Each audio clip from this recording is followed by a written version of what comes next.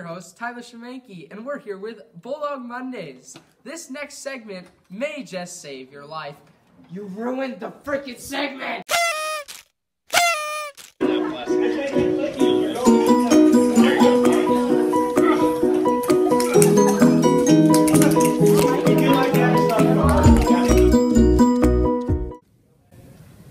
So my name is Willie Giddings. I'm a captain paramedic with Salem Fire Department.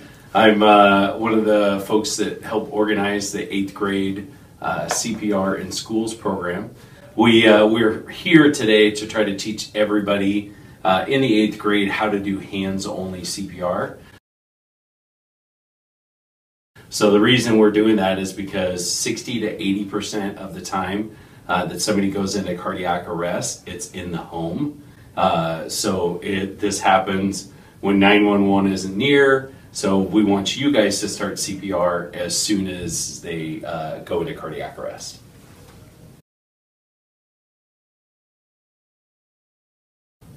So there's probably more than 3, but the biggest thing is push hard and push fast for when you're doing CPR. And we like to remind people the rules of 2. So the rules of 2 are 2 hands on the center of the chest. We push down 2 inches, come back up 2 inches. We press 2 a second, and then we try to switch out our compressors because we get tired every 2 minutes. The easiest part of our job? I think the easiest part of the job is I enjoy interacting with the public. So we get to go out and see folks, and that's probably the easiest part of our job. So we do, in fact, we talk about it during our 8th grade CPR in schools program. Is talk about being a firefighter or a firefighter paramedic as part of a job. So something that we encourage after high school to look at to be part of the Salem Fire Department.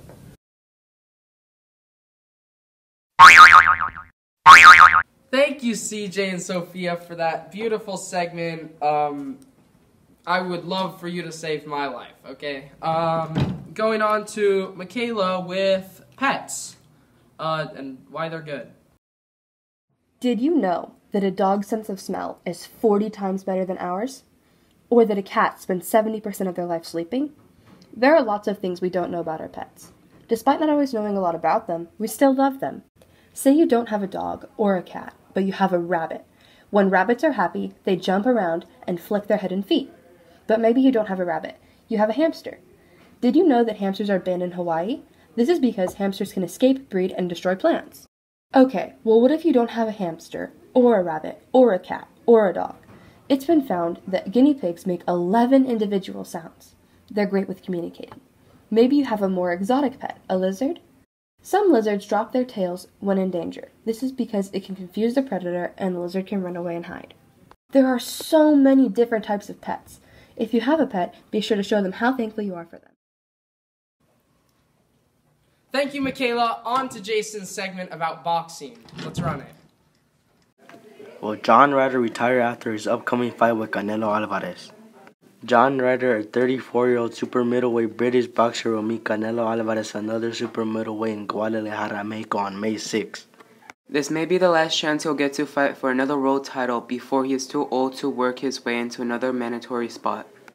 As it turns out, Ryder did lose in a decision on May 6th, but at this point no words on Ryder's retirement has come out. Time will tell, so stay tuned for future updates. Thank you, Jason. On to King Brownie. What? You got questions? What? You want answers? What? Talk to King Brownie. What? He's the master. What? You got questions? What? You want answers?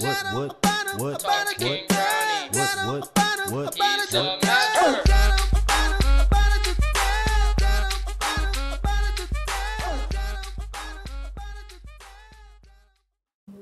Hello again, my Royal Bulldog subjects. I am King Brownie, your Majesty Matriculation, your source of omniscient opinion, your, as you American Bulldogs say, you homie G.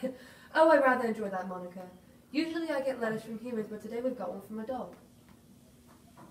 Dear King Brownie, Recently, my best friend told me she didn't want to be my friend anymore. She didn't tell me why or what happened. She just said we couldn't be friends.